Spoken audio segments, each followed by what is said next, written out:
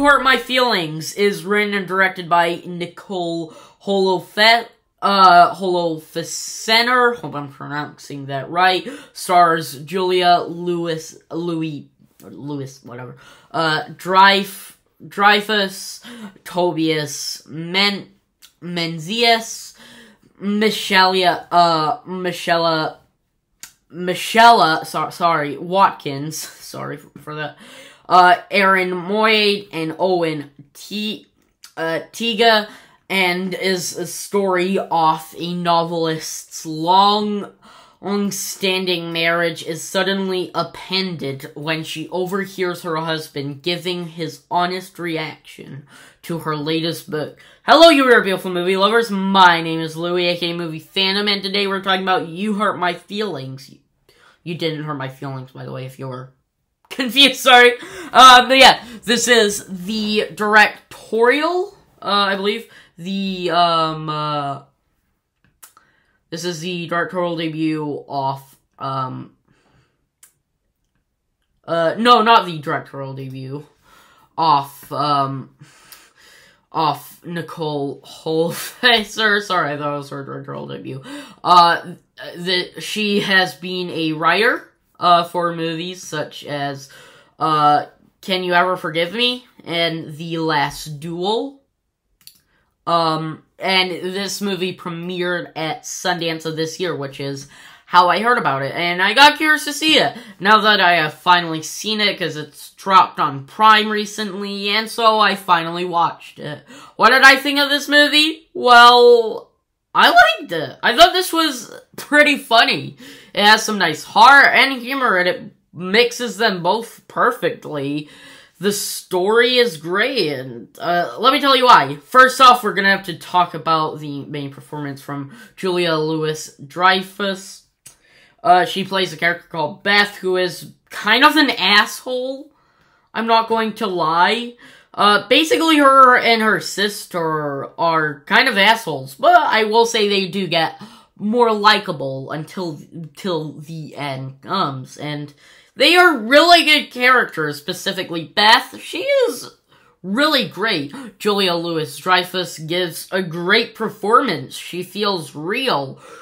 She has emotions, and I loved her. I loved her in this movie. But but I'm not gonna say she's my favorite character of this movie.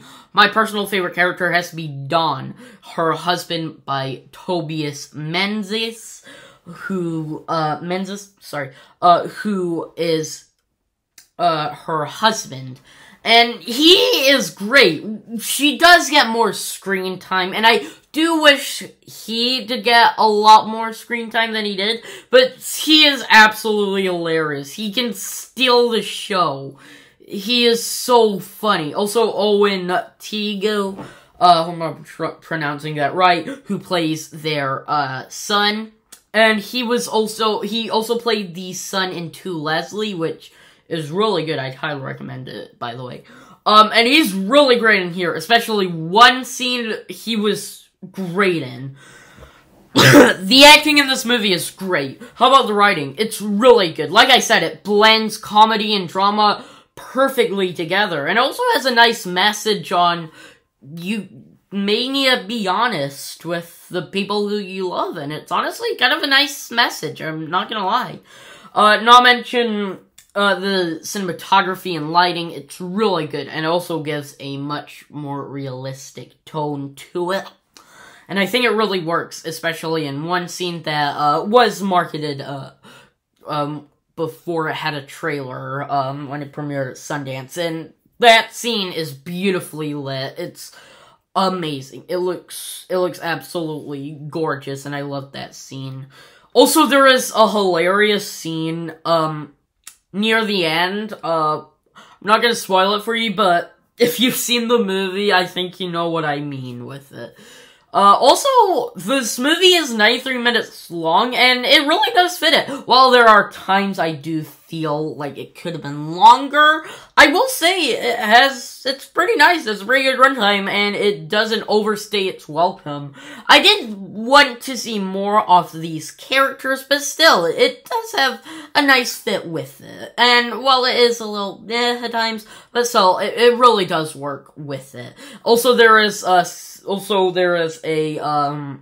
ongoing joke. Well, not really a joke, but still, it is mostly played for laughs with Don's character, with Don, because he is a therapist, and he is really funny as a therapist with the people who he sees, and also one part towards the end, which is honestly pretty emotional, and it really works, with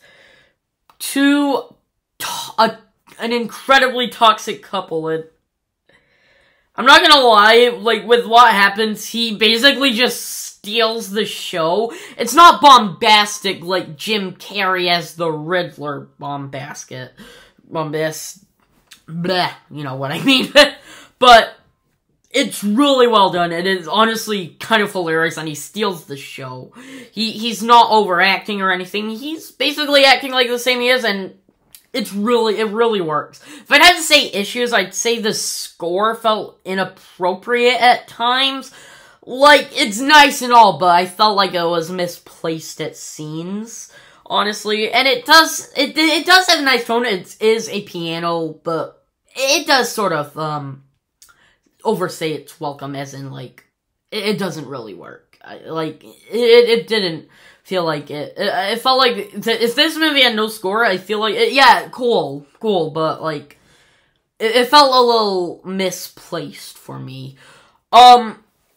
But overall, this movie's great. I would highly recommend this movie. It's flawed, but it's really well done. Overall, I give You Hurt My Feelings a B. So, those were my thoughts on You Hurt My Feelings. What did you think of it? Did you love it, hate it? Let's agree, disagree down below in the comments. Come on, tell me. Like I said in my last review for the Mech 2, my reviews for Gran Turismo and Haunted Mansion will be coming up. And also soon, I will be going to Edinburgh International Film Festival, because I live in Edinburgh. And I will be seeing 4 or 5 movies, if I'm not mistaken. So yeah, I may do separate videos for that, or I may just review them all in one video. So yeah, that's it right now. Yeah. Stay awesome.